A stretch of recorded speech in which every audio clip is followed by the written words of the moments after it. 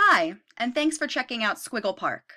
My name is Lauren, and I am a teacher on Squiggle Park's summer teacher team.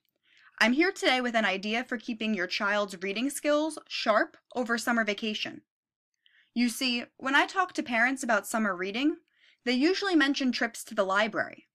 That is a great habit, but don't forget, learning doesn't only exist within the walls of your local library. In fact, I want to share with you that teachable moments can also happen in other places as well.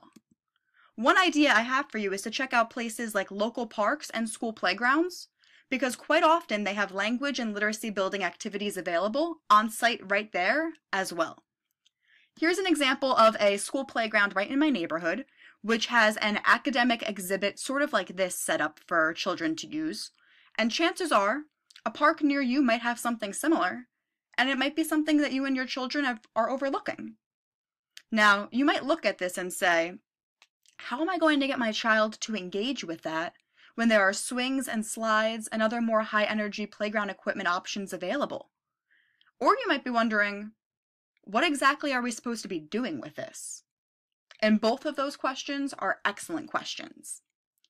My main tip for you is that if you see any kind of academic exhibits on site at your park or your local playground, show some interest yourself. Then, urge your child to participate with you through some strategic questioning.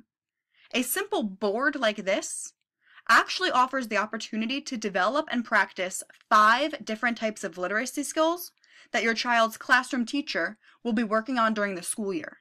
Take a look at the chart over on the far right side of the screen, which gives you ideas of the skills that you could be practicing with an exhibit as simple as this. And here are some guided questions as well that you can ask to start off the learning process. Questions that start off like, what letter is that? Or, what sound does that letter make? Are great for beginners in grades pre-K, K, or maybe even 1.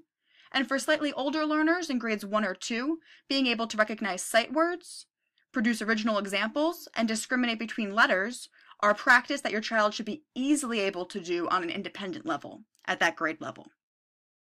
For more tips and tricks for summer vacation learning, follow Squiggle Park EDU on Twitter.